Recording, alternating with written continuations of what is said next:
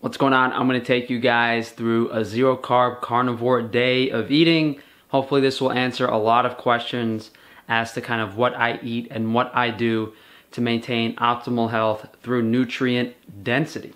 So I got a little bit of a mess over here. I'm making some beef tartare for another video, but my main meal today, here I have some New York strip steaks I dry aged in my fridge. I'll show that to you guys maybe within a week or two. Here I have a bowl of lamb's liver and a bowl of veal brain, and I'm probably gonna have some beef tartare later as well, so maybe we'll show that too. But first I'm gonna go outside and we're gonna throw these on the grill on a wood fire. Sometimes it's a little hard to get this grill heated up at this time of the year, but you know, with the wood in there, the gas, propane, it's pretty easy. For any of you guys that haven't seen my grill setup, I have some old grates on top of the burners and I lay wood on top of that. So I essentially have a gas-fired wood grill. These steaks are really dry on the outside, so they flare up pretty quick. Over here I have a pan, and you can see the bottom has seen better days. But if I ever want to pan sear something like duck liver or liver, I put the pan on the fire and I sear it in the pan. It limits all of my cooking to outside, so mainly so I don't smoke out my apartment or house wherever I'm cooking, and it also removes a lot of cleanup and a lot of grease splatter everywhere. Like if I had to decide whether to cook inside or eat my whole meal raw, I'd rather eat it raw. But I usually eat my meat raw on the inside anyway. I mean, it's really just a light sear on the outside, so. I do have some, I have some trimmings from the tenderloin here that I was using to make the tartare. I never usually eat when I'm outside, but for some reason, every time I film a video, I do. Got a nice crust. I don't want to get it too dark. Alright, so we got some nice crusted steaks. I'm gonna bring these inside. I'm gonna let them rest. Since I still got some wood left over, I'm gonna grill some chicken breasts for my family. So you guys always hear me talk about nutrient density and the importance of high vitamin foods, but what does this actually entail doing every day? And in my case, I kind of go to an extreme measure and kind of overdo it with most of the vitamins, so to speak. So almost every day I have some liver as well as a source of DHA, whether it's fish roe or brain tissue. Today I have some baby lamb liver and, as I said, some calf brain. Now, the main purpose of liver is to get pretty much all the vitamins, and not pretty much. Liver literally has every vitamin you need, and particularly vitamin A, retinoic acid, in very large amounts, which I believe is the most important vitamin to get in our diet in large amounts. And keep in mind, you want to get other vitamins with this. You want to get vitamin K2, you want to get vitamin D3 when you're consuming liver every day. And you know, this is also an amazing source of vitamin C for people that are concerned about vitamin C on a carnivore diet. Amazing source of minerals and B vitamins as well. Highest source of B vitamins. Liver is also definitely the best way to kind of overcome anemia if you're coming from a vegan or vegetarian diet.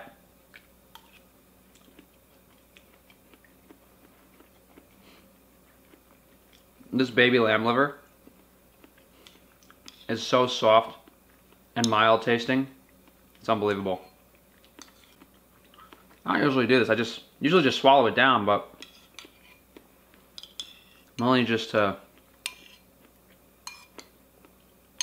get it out of the way. You know, I don't think I wouldn't say that I enjoyed this food, but it's not like I don't like it. You know, it's not bad. Not something I hate to put in my mouth. It's not something I'm swallowing down. So if you guys try liver and it doesn't taste good, problem is the source. So just in that liver that I ate, I got pretty much every single vitamin I need for the day.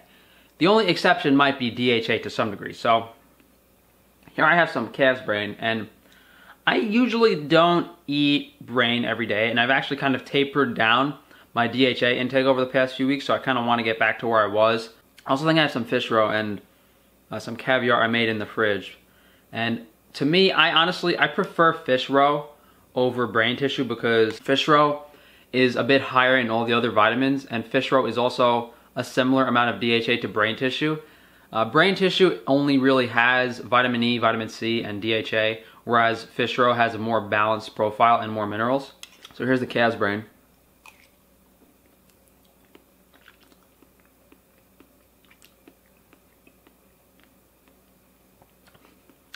Very cholesterol-y, rich, very fatty. It's pure fat, really. This isn't bad. I actually just had a couple bowls of steak tartare for my steak tartare video, so if I wasn't so full, I'd be enjoying this more. If you guys are concerned about, well, I guess eating raw meat in general, I did a video a couple months ago titled, with like the thumbnail is like the CDC, where I explained various parasite and bacteria concerns in raw meat. But since I'm eating brain tissue, in regards to specific prion diseases, you can only get Creutzfeldt-Jakob's disease or mad cow disease from either human brain tissue or cow brain tissue that's more than 3 years old. So since this is veal brain or calf's brain, there's no concern about mad cow disease or Creutzfeldt-Jakob's disease being transmitted from the brain tissue. And other animals just can't transmit it. Lamb brain, pork brain, you can't get mad cow disease from eating brain tissue. And guys, if the animal had prion diseases, it might be concentrated more in the brain and the spinal cord, but it occurs in all the tissue in the body. And most people that do get mad cow disease, they get it from eating steak. They don't get it from eating cow brains. But definitely not the most approachable way to get your DHA. Go eat some canned anchovies or something. Now, did brain tissue lead to our evolution? I really think it did, because it's such a nutrient-dense, calorie-dense food and an amazing source of DHA that to say that we would have scavenged corpses for the brain tissue and the marrow, and that's what caused us to be able to maintain a higher caloric intake, makes a lot of sense. But that's enough of that. So I have all my nutrients for today. I'm all done on nutrients, and now it's about like what I crave, what I enjoy, what I want to do. I'm honestly not too hungry because I had all that tartare, but we'll have a couple bites of steak and we'll talk about the steak, and we'll do like a brief overview of kind of nutrients I've had so far in my day.